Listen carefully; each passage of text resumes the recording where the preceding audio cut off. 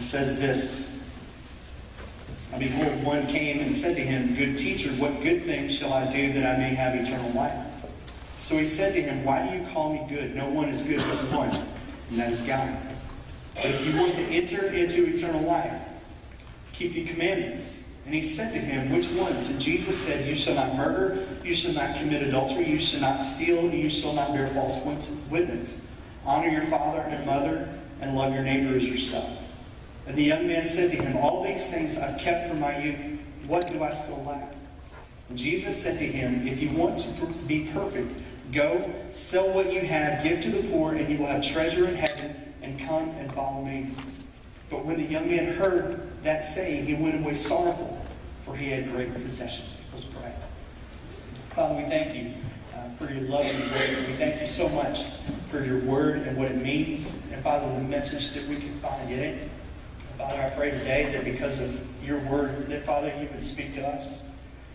Not only to the high school seniors who are graduating, Father, to their parents, Father, to members who've been a part of Central all their life. And Father, people who just came this morning, just because this morning, Father, you let them here. No one is here by accident. And so, Father, we ask you to do something incredible because you're an incredible God. It's in Christ's name that we pray. Amen. Amen.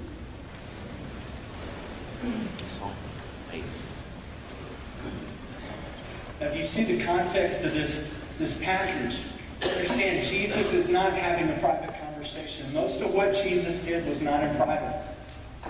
He always had his disciples or a throng of people with him that would listen in on these conversations. When people would come to him, it was a very public matter.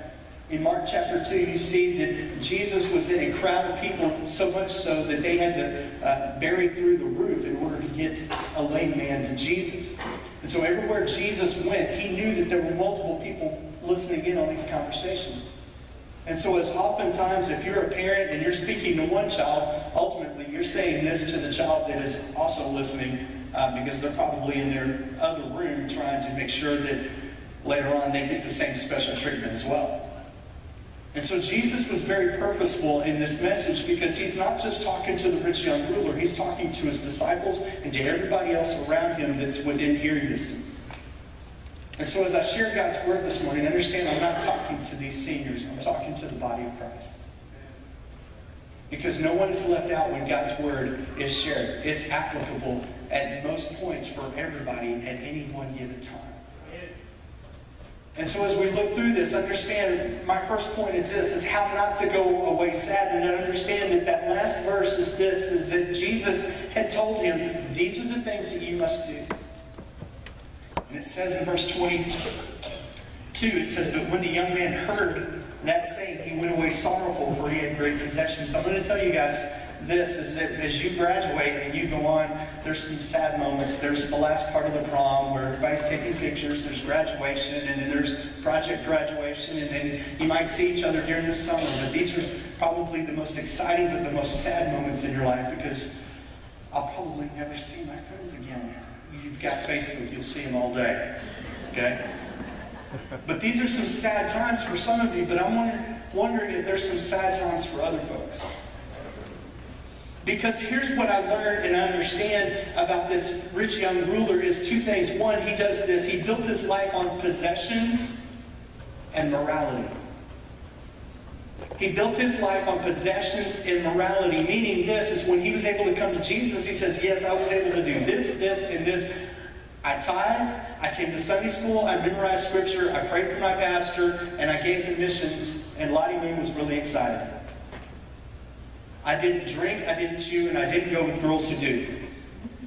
I protested the right things. I gave to Stalos. God, I'm a good person.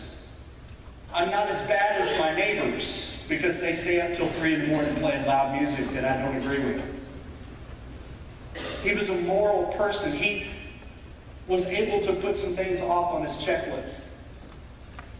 But the reality is, in all of those things, he just had medals and awards. Can I tell you, two of my letter jackets from high school, I went to 2 different high schools and was able to letter in a couple sports. I never went to college like most of these students that play sports.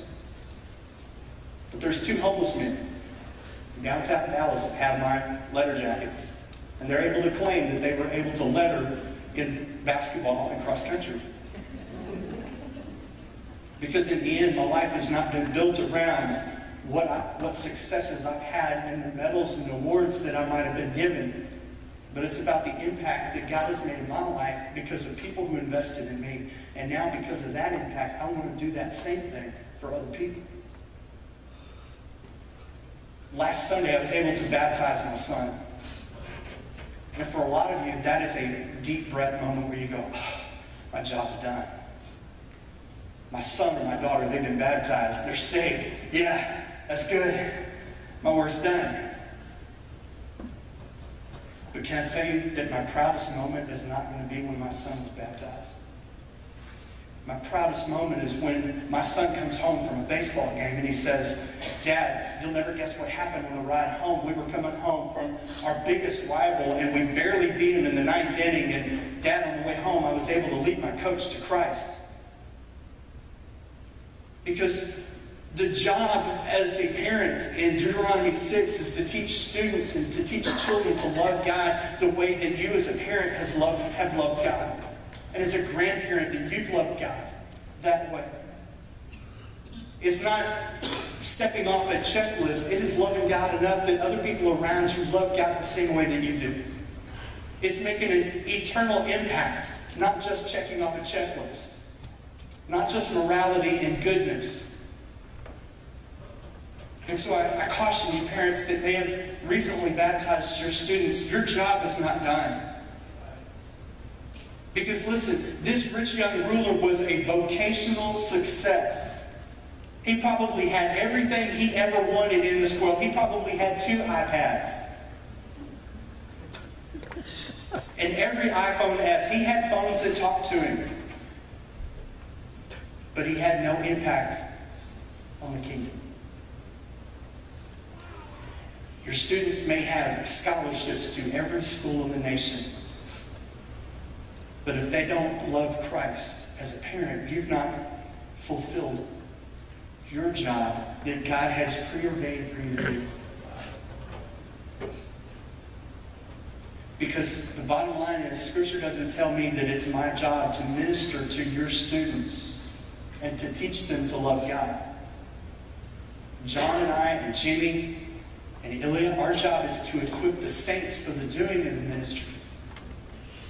The real ministry begins at home. And so I want to encourage you not to look at vocational success. Because listen, students, your success is not going to be built on how much money that you have, but the eternal impact that you have. And when does that begin? When you're 30 or 40 or 50 or when you retire? It's when students who graduate in 2 or 3 years from now look at you guys and go, that was the biggest time in my life is during this senior class's senior year because they ministered to me. And they taught me what it was like to lead other people to Christ. And so he went away sad. Why did he go away sad?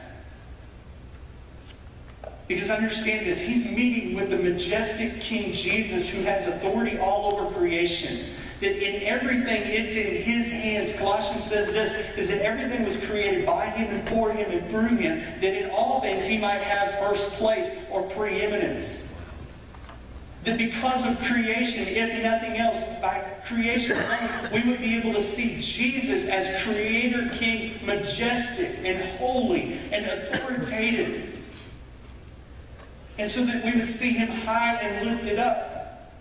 Why did Jesus die? Not for our sake. Listen, in Philippians 2 says that so he might be glorified and that every knee shall bow and every tongue confess. Why did Jesus die? To glorify himself and to glorify the Father. And so this rich young ruler is not just talking to any old rabbi that's at the synagogue. He's not talking to Caesar. He's not talking to Pilate. He's not talking to a governor or a president or even the best athlete on YouTube. He's talking to King Jesus. And when Jesus tells him, you must sell everything that you have, go give to the poor and come follow me, he goes away sad. Why? Because at that point in his life, of all the possessions he had had and all the things that he had, he could not give those up. But this is why, it's because he rejected the one king who had authority all over creation and eternity. And do you want to know why people in this world are so mad and so sad all the time? Because the majority of the people that you're around day to day have rejected the one true king. Even believers who've lived with Christ and have said that they're believers for the longest time, if they're not walking with Christ, they're not accepting and trusting and following the true king. So they're sad and they're depressed. But even more so, if you look back in 1 Kings chapter 18, where Elijah is doing battle with the Baal prophets. It's an interesting passage. It's in 1 Kings chapter 18, verses 27 and 29. It's one of the most interesting passages I've read that really says why our country and why our world is what it is. 1 Kings chapter 18. And you see this battle going on between the prophets of Baal and Elijah, the prophet of God. And it says this, verse 27, and so it was at noon that Elijah mocked them and said, cry aloud, for he is God, meaning Baal. Either he's meditating, or he's busy, or he's on a journey, or perhaps he is sleeping and must be awakened. So they cried aloud, cut themselves, and was their custom with knives and lances, until blood gushed out of them. And when midday was past, they prophesied until the time of the offering of the evening sacrifice. But there was no voice. No one answered. No one paid attention. I would venture to say that ESPN doesn't listen to you. I would venture to say Revenge doesn't listen to you. I would venture to say that the majority of the things that you put your hope, trust, and obedience and allegiance to don't listen to you. I love SportsCenter. I do. SportsCenter has never changed my life. SportsCenter has never given me hope or direction in my life. God's Word, God's people, God moving in my life has given me all the direction I need. He's the only one that listens. There are times where my phone is off and my wife will call. I'm not listening then, but you know what? My God, my Savior, my Jesus will always listen to my wife, even though there are days where I can't, or I won't, or something happens and AT&T has shut down. And I'm going to tell you, the reason why people are so sad is because their God does not answer them, and He doesn't listen. Jesus, in the midst of all that's going on and everything that went on, He listened to the rich young ruler as he come to Him in this crowd of people that He's speaking with. What does your God do? Does He listen? Or does He come and involve Himself in your life? The second thing is this, is which ones? Because the rich young ruler asked Jesus, which ones must I obey? What things must I do to continue on my checklist? If I've been this good, how much do I need to do just to get by? I mean, how many of you in college looked at your syllabus and thought to yourself, I need to do this project, and this project, and I don't have to do this project because all I need is a C in order to graduate. Okay? Because C equals certificate, right? And D is for diploma. Okay? That didn't apply to me. I actually made great grades in seminary. I applied myself far better than I did in college. But how many take God's word and say, Jesus will always be with me? And then when Jesus says, go and serve the poor, we're like, well, I can't do that. How many of you, when you go to dinner somewhere, the first thing you do is turn to the back of the menu? Because you know what's on the back of the menu, right? It's the good stuff. It's the stuff with chocolate, or apple, or dumpling, or fried, or ice cream, or Bluebell. Can I read you something real quick? Ultra-rich, flourless chocolate cake to die for. Served with a hot, flowing, melted chocolate center. Oh, that sounds good. I mean, how many of you would just, if I could do it right now, I could just go, that, and y'all would go, yes, but you'd have to do it before you. Okay? But you know what this is called? Applebee's. So when you go to Applebee's today, please don't order this, and this is why. It's called Deadly Chocolate Sin. But it's $2.79. But it's filled with chocolatey goodness and flourless, rich sauce. But we take God's word like that. Oftentimes we take things out of context. The promises in the Old Testament, that were very specific to Old Testament characters and historical figures, may not apply specifically to us.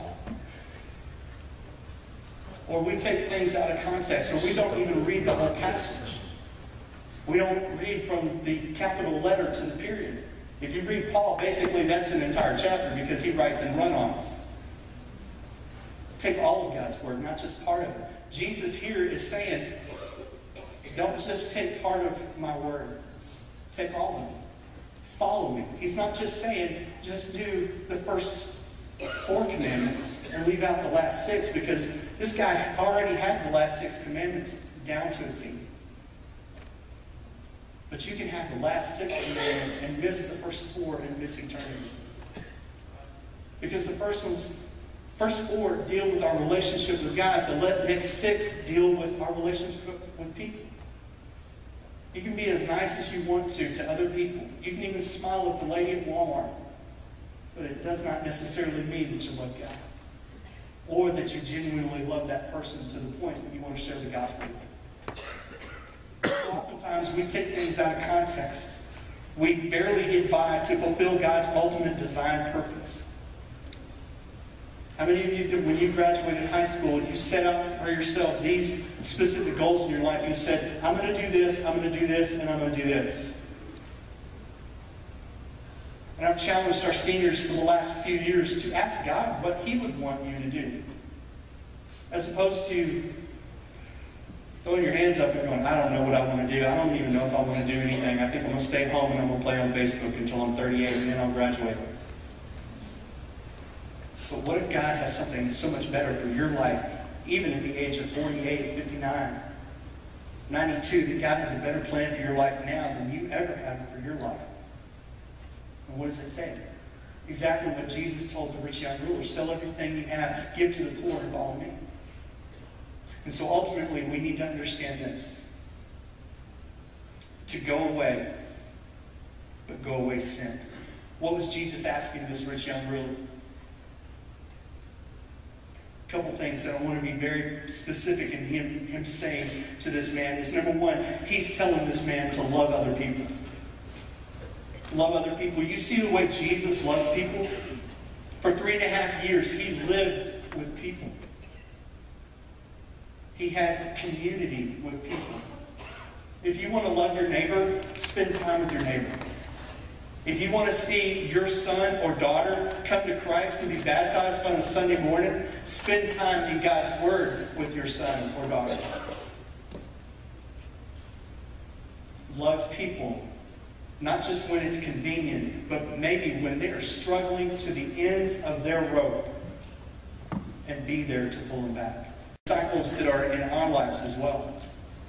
And that person maybe you think will never, ever, ever, ever come to Christ, don't give up on them. Jesus died for them as well. There's not a person in this room who is worthy of being given up on. Love him. Second thing he said was this, is to trust me. John 3:18 says that we are to believe in Him in order to be saved. That word believe is pisteuo, which means to entrust oneself to. When you said your vows, you entrusted your life to your spouse. You didn't just say, hey, I believe in my wife and I know she's there. But there's a life-changing event that happens when you say, I believe and I entrust myself to my wife. When you entrust yourself to Jesus, it's not just saying, forgive me of my sins because I don't want to go to hell. It's saying, trusting you and giving you my life because you are my Savior and you are my Lord and my Master and my King. He's saying, trust me, because when you sell all your possessions you give to the poor, you don't have anything of your own. All you have is me. I was speaking at a camp this last summer, and it dawned on me that I need to pray differently before I spoke every service. And I started praying these prayers regularly as I would get up to speak. And even now on Wednesday nights, and every time I get an opportunity to share God's word, I say these things to God. I say, God, I need you because they need you. And whatever's going on in this building, I need God more now than I ever do. Why? Because I need to entrust myself to Him. Because He's called me to sell everything, give to the poor, and follow Him. Means I need to trust Him. Follow Him means the disciples immediately, they got up and went. And like the sign on the church said last week, we owe more to Christ than just morality. We owe Him our lives. We owe Him our allegiance in our workplace, in our families, in our activity on the internet that maybe our wife doesn't know about. We owe Him everything. I think that there are times where we feel like maybe we get off scot-free because we look at the Scriptures and it says give a tithe of 10%. And my understanding is the Scriptures goes a lot further in the way that we should deal with our money. God has given us grace, and so that we need to give in the same manner in which we've been given. And so if Christ has given us His life, we need to give Him our lives and everything in it. Not just a monetary donation from time to time. He says follow us or follow Him. We often think that if we are moral, God will bless us. That if we think at the end of the day that we've been good enough, that nothing bad is going to happen.